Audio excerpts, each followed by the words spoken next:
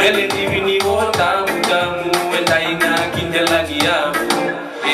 Akimanda mela urai kadina siwa sewarai o doru kumanaru siniriti.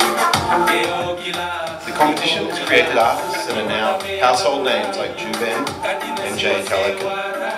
2022 co-winners V5 were also nominated for the FIPRA Awards for Best English Song and featured live on Australia's Pacific Beat radio program. This demonstrates the value of a competition such as Domo Talei and what it can achieve for young Fijians. For the Fiji Times, we've been involved in the music industry for 150 years.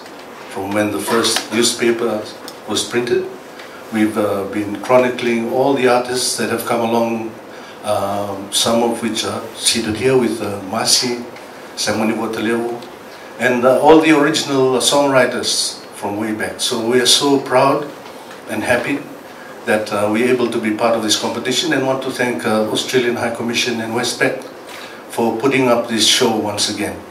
Yeah, for you at home, if you have a passion for music, take this opportunity. Last year we saw 130 of your peers come out and try to be part of the competition, and I hope that you do take that opportunity.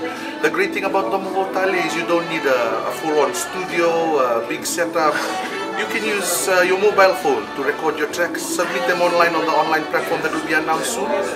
It's as easy as that. It's, you never know where that track will take you, just as the same happened for Juben and Jay when they submitted last year. So I encourage you, if you do have a passion for music, the time is now. There's never been a better time to get into music here in Fiji. So take that opportunity at Domo Talei Season 2. Naka. Really encourage you, because you don't know what this could lead to. The main thing is to get these things out and put it in a place where it belongs. If it's a song in your mind, make it a song. If it's if you have some kind of artistic vision, if you have a chorus idea, if you have a verse, if you have bars, if you have a melody in mind, whatever it is, record it. You know, it could be potentially something big. I think anyone that's taken part in this competition last year, for all of us that do some kind of musical work, when we start off with these small ideas, we don't have, a lot of us don't have this grand plan, like a succession plan, where we're like, okay, let's do this and do this and do this, and one day I'll be performing in front of whatever.